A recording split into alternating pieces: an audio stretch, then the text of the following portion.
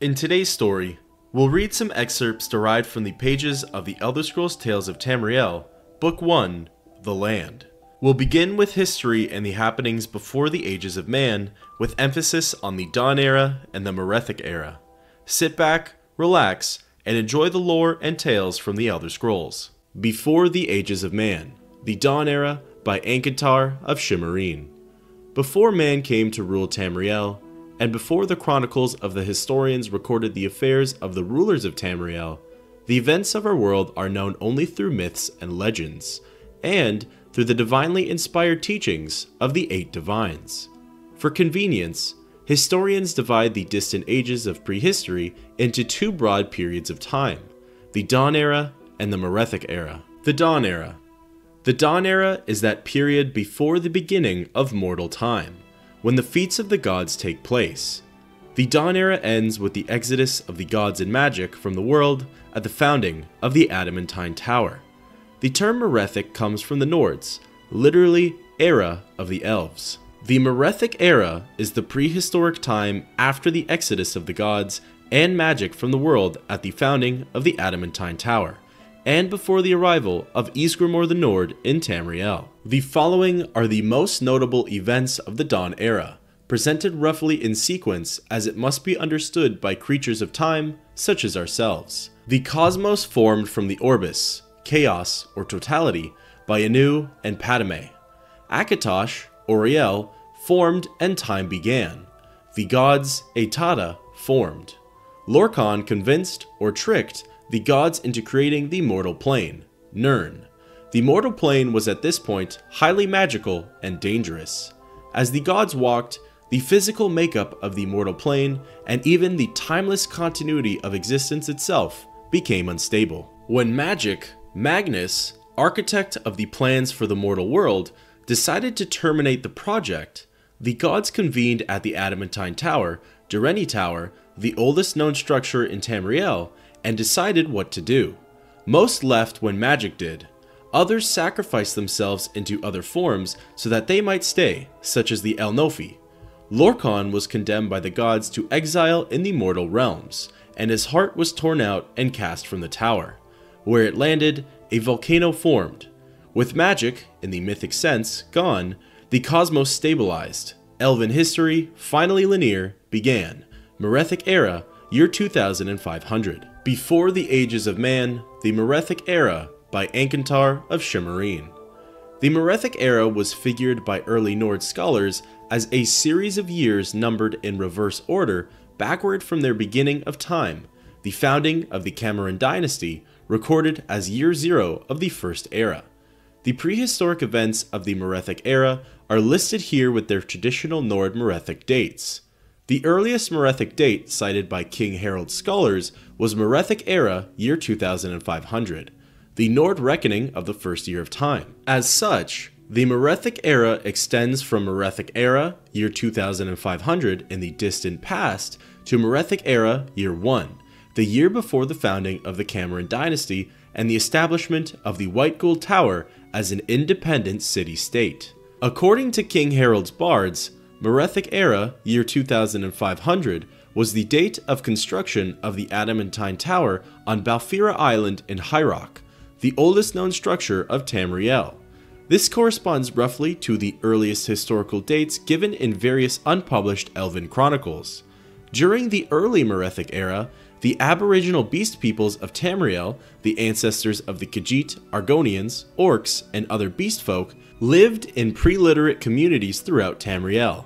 In the Middle Merethic Era, the Altmeri refugees, mortals of Elven origin, left their doomed, now lost continent of Altmeris, also known as Old Elnofi, and settled in southwestern Tamriel.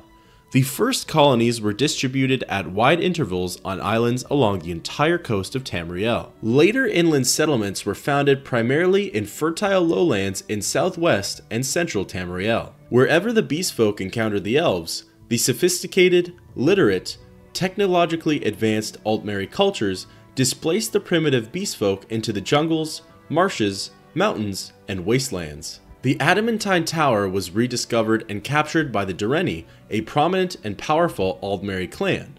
They built Crystal Tower on Somerset Isle, and later, the White Gold Tower in Cyrodiil.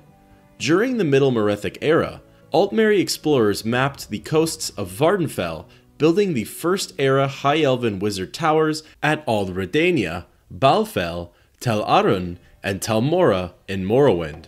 It was also during this period that Ayleid, Wild Elven, settlements flourished in the heartlands surrounding White Gold Tower in present-day Cyrodiil. Wild Elves, also known as the Heartland High Elves, preserved the Dawn-era magics and language of the Elnofi, ostensibly a tributary to the High King of Alinor. The Heartland's long lines of communication from the Somerset Isles' sovereignty effectively isolated Cyrodiil from the High Kings at Crystal Tower. The late Middle Merethic era is the period of the High Velothi culture.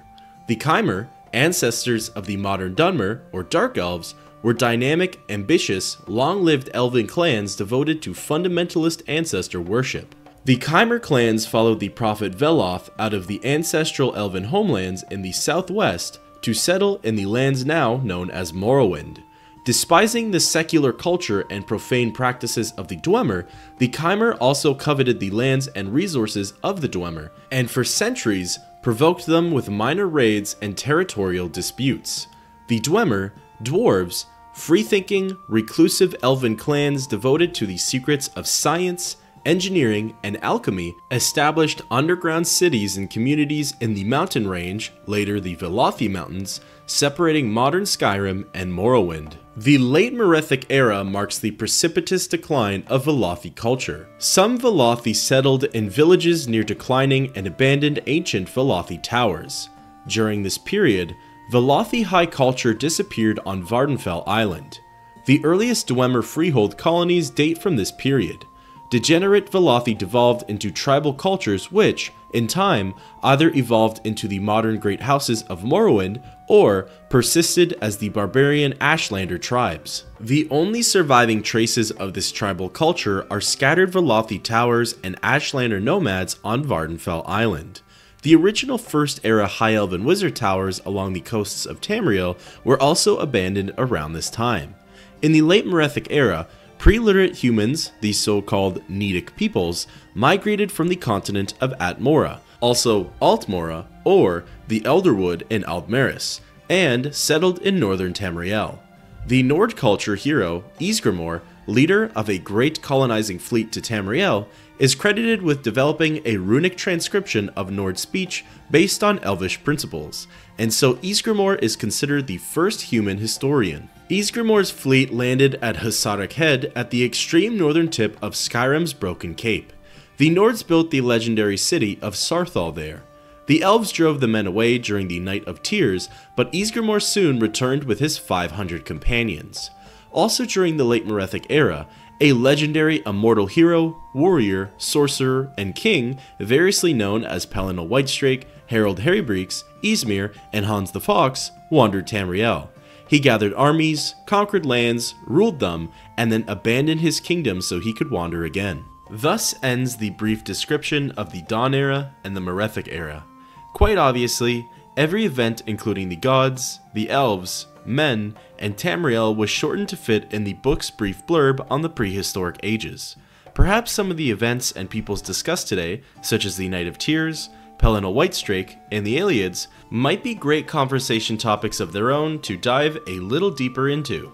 But until next time, keep on adventuring.